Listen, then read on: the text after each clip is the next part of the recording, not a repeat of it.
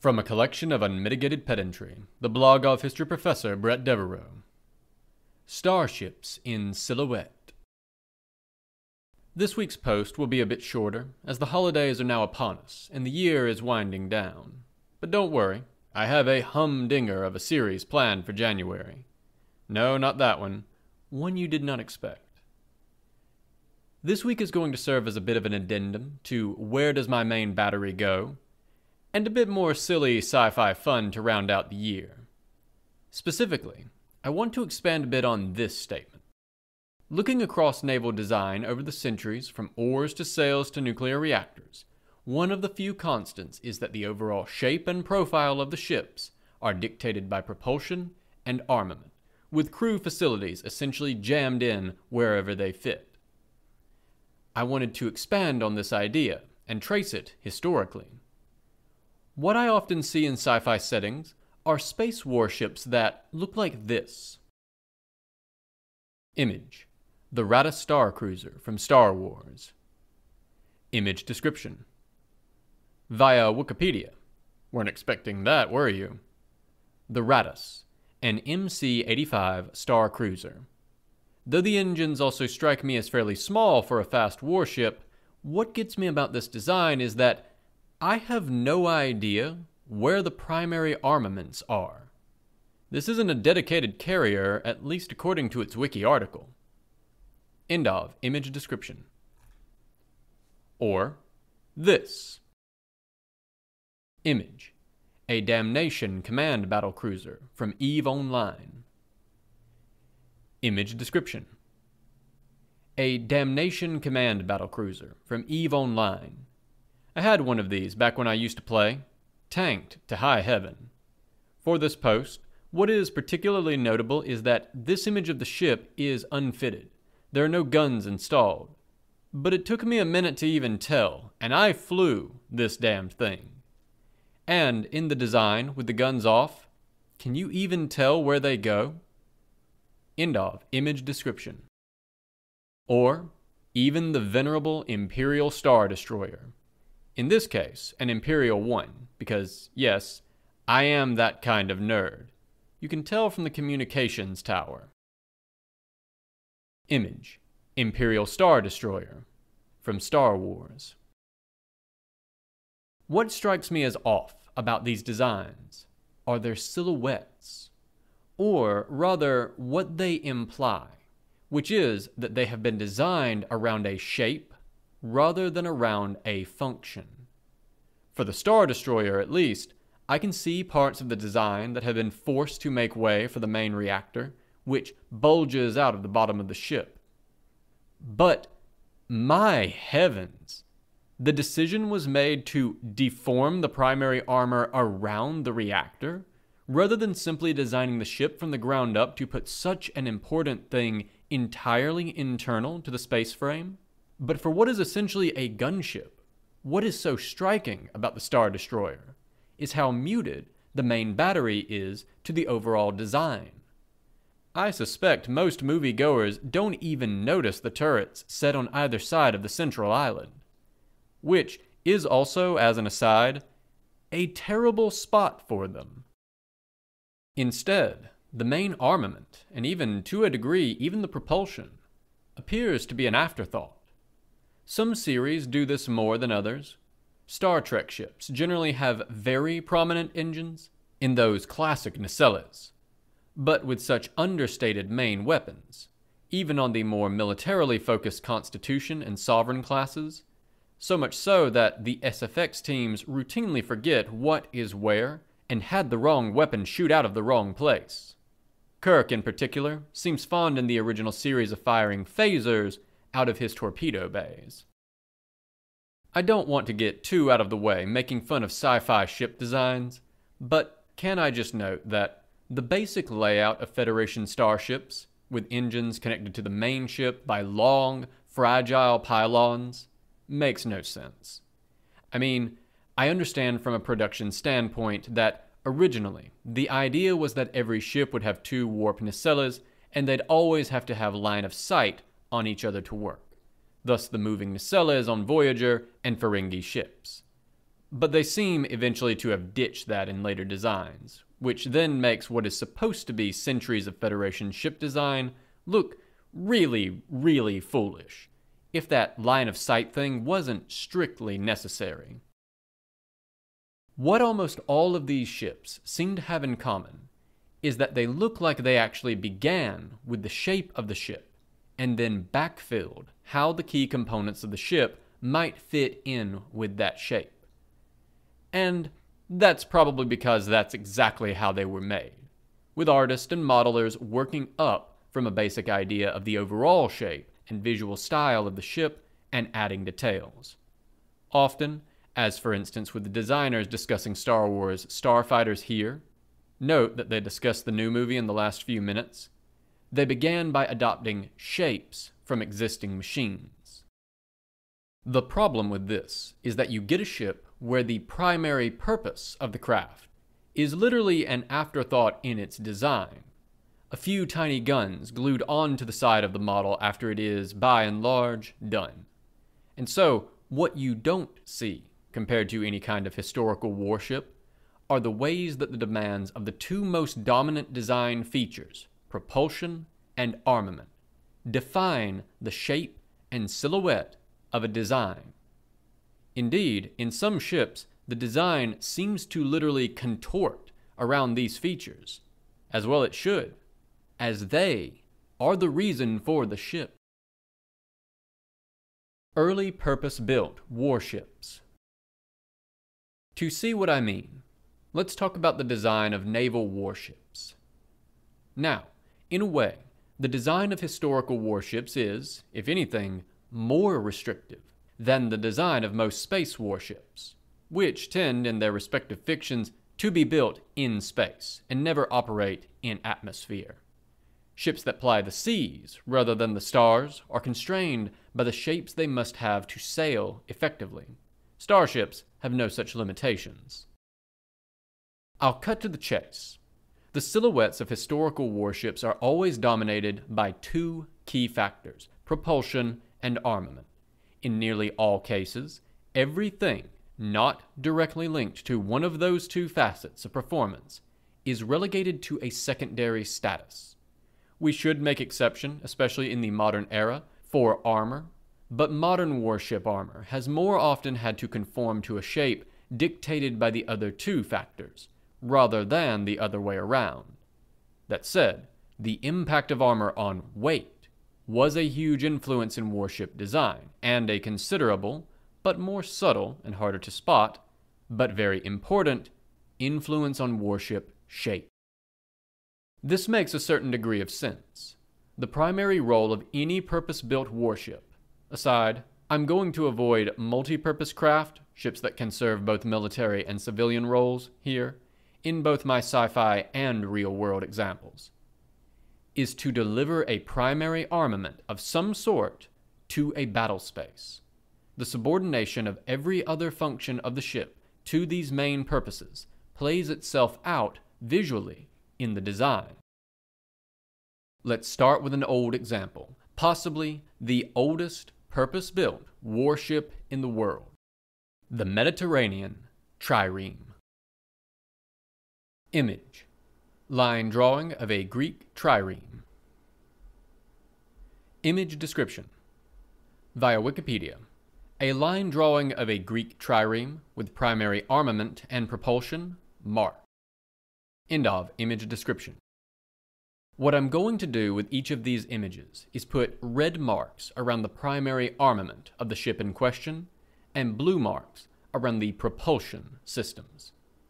In the event, the trireme is an awkward first example.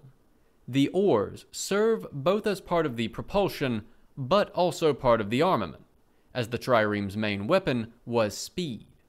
While later Mediterranean oared warships may have been more focused on boarding, this is a hotly contested topic.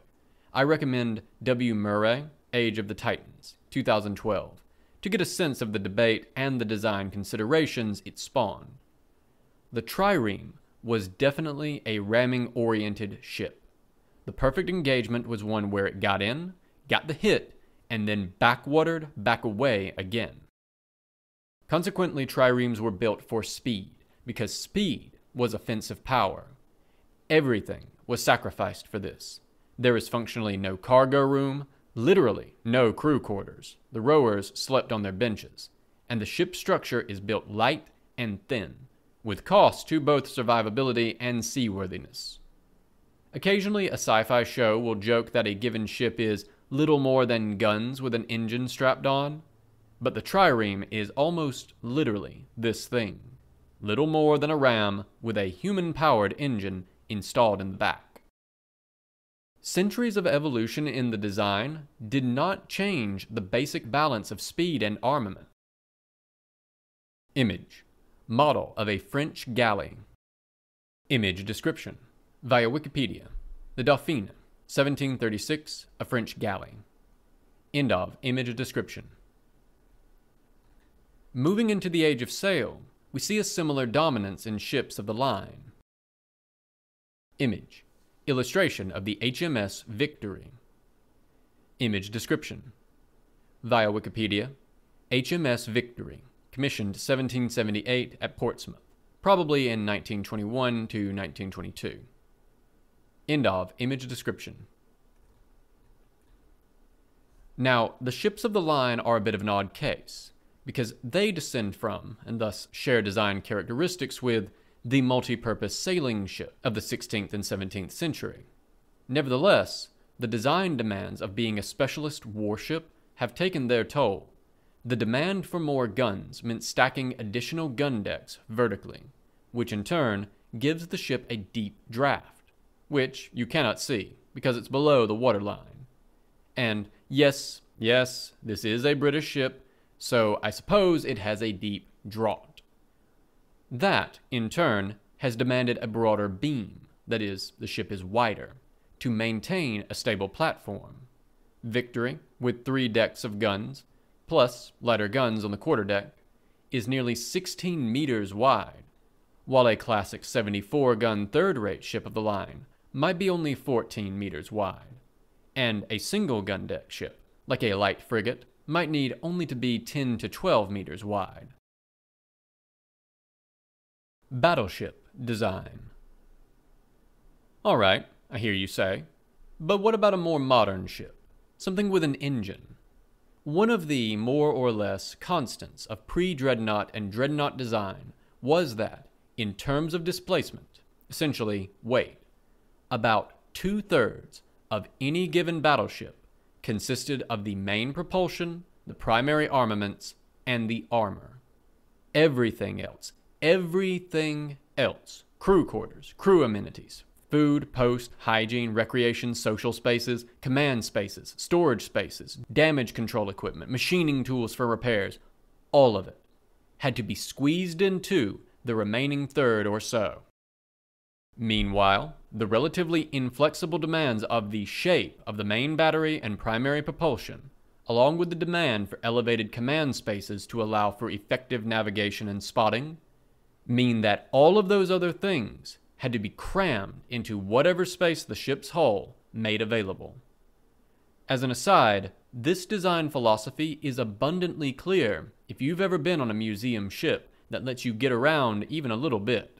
Bunk spaces and mess halls and the like are crammed into whatever space is available, sometimes contorted around other more important ship functions. For instance, the world's sole surviving pre-dreadnought, IJN Mikasa. Image. Armor and gun plan of the IJN Mikasa. Image description. Via Wikipedia, Mikasa's armor and gun plan from Jane's Fighting Ships, 1906-07, showing IJN Mikasa, commissioned 1902, the world's last surviving pre-dreadnought. End of image description. Now, you may say, wait, but you've designated the secondary guns as part of the main armament. But remember, this is a pre-dreadnought, so the secondaries are still, conceptually, part of the main armament, which is why they're allowed to dictate so much of the ship's central mass, rather than being confined to casements or upperworks wherever they will fit, a more common pattern in later dreadnoughts, until World War II, when the placement of secondaries, now anti-air batteries, begin to matter a lot again.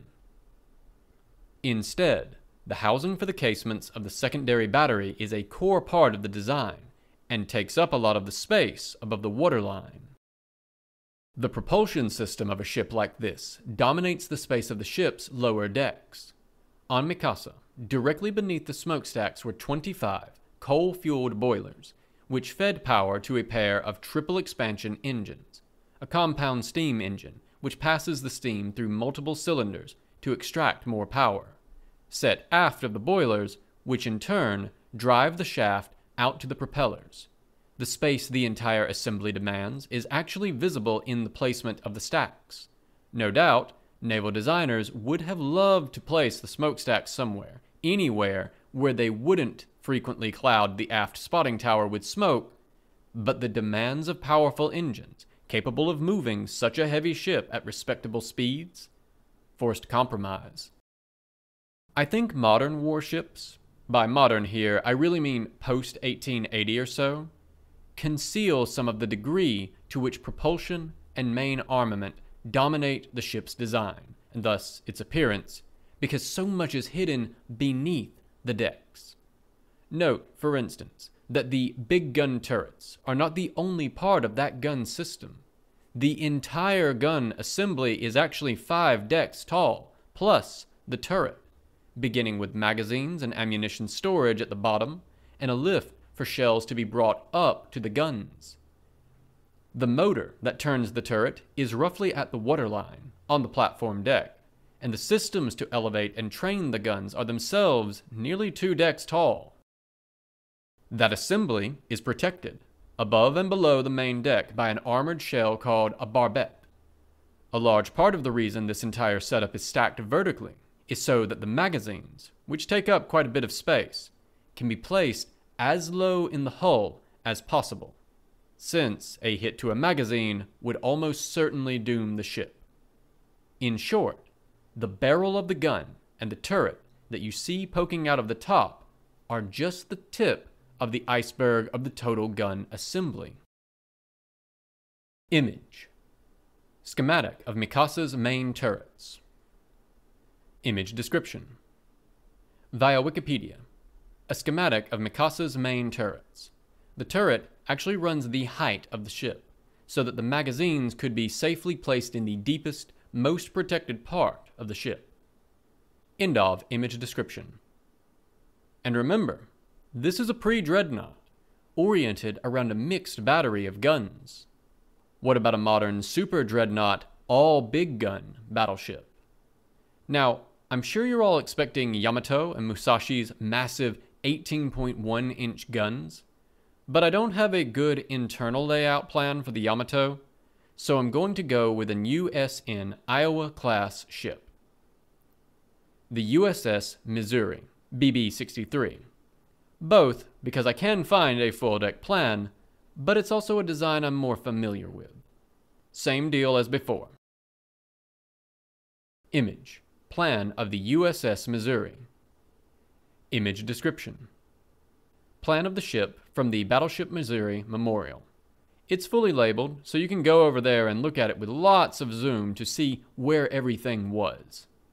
End of image description.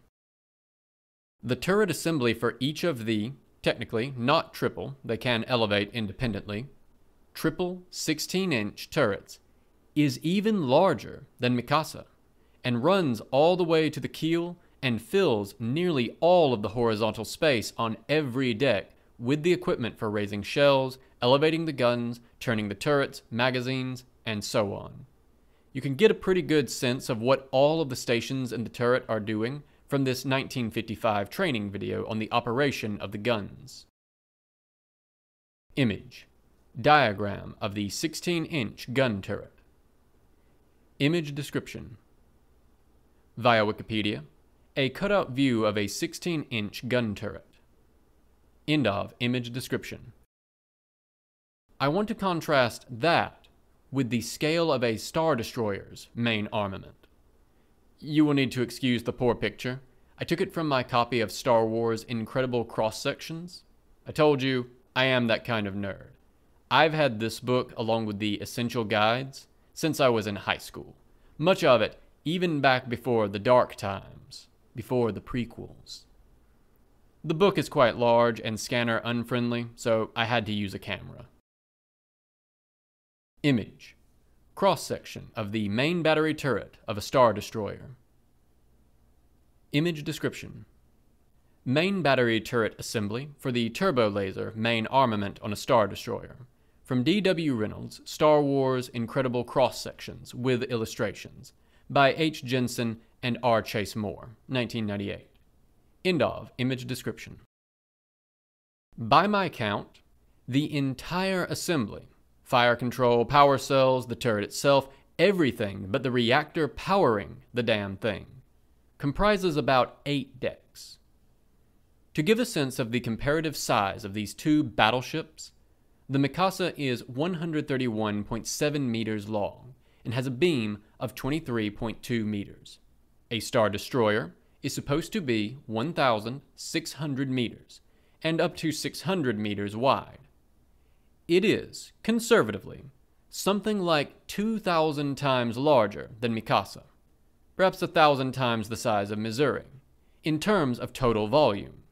Yet, the main gun assembly looks to be only a bit larger, and it includes fire control, which was not housed inside the turrets on historical battleships, because that is a very silly place for it.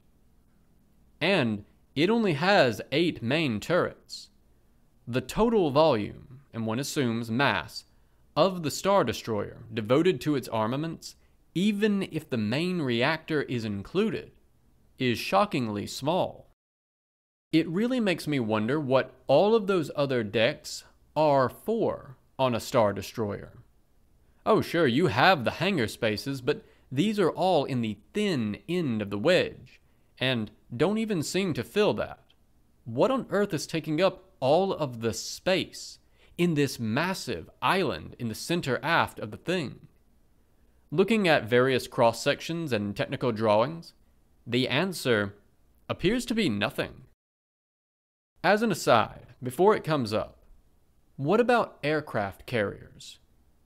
Well, the main armament of an aircraft carrier is its air wing, which, in its full operation, takes up the entire flight deck, plus the entire hangar deck, both of which, in modern carriers, run the full length of the ship, plus armory spaces further below and repair and machinery. If anything, an aircraft carrier is more contorted by its main armament than any other modern type of warship. Done right. After the last post on sci-fi ship design, a number of folks asked me if there were any designs that struck me as having felt a bit more on target. And there are some. A common design, particularly in video games, are ships built around a single large spinal mount railgun. For example, Mass Effect, Halo, resulting in a design with a main reactor in the middle, plugged into an engine assembly behind it, a gun assembly in the front of it, and the rest of the ship essentially wrapped around that core in whatever shape will fit. I also think that, though I am only now making my way through the series, a lot of the ships of the Expanse strike a good balance. For instance, the Donager class. Image. Donager class ship from the Expanse. Image description. Via the wiki. End of image description. The main armament is on the bow in 2 massive turrets, and one assumes that the power, ammunition, and battery stems for those huge railguns dominate that midship section, while the massive engine, and presumably reactor, dominate the ship's aft. Although, it also has a lot of big internal empty storage space, which I find a little unlikely for a ship that is still essentially a gun delivery system. Science fiction loves big, multi-purpose ships with marines and fighters and guns and mid-sized craft, but in practice, it is hard to see why those functions wouldn't be split up between specialist craft, so that you are only lugging the capabilities you need. all the more important when fuel and available delta V matter. And that will be the last scheduled collections post for 2019. There won't be a normal Friday post next week because of the holidays. I will be taking some much needed rest. And by rest, I mean I will be attempting to catch up on my research. The week after that will also be an off week. The first week of January plays host to both the largest professional conference for historians and the largest professional conference for classicists and archaeologists. Obviously, always on the same days and never in the same place. I may have a few one-offs here or there, but the regular posting schedule will resume on January 10th. New things to come with the new year. This has been a recording from a collection of Unmitigated Pedantry, the blog of history professor Bret Devereaux, recorded by myself, A Great Divorce, for accessibility and sharing purposes. If you enjoyed this content and wish to engage with it or support Bret, please check the description for links to the original post on his blog, his Twitter, and his Patreon. I highly encourage you to share, support, and engage with his works on any and all platforms if you are so inclined. If you wish to support me, please do remember to like, share, and subscribe to this or any other content here that you enjoy. Thank you so much for listening.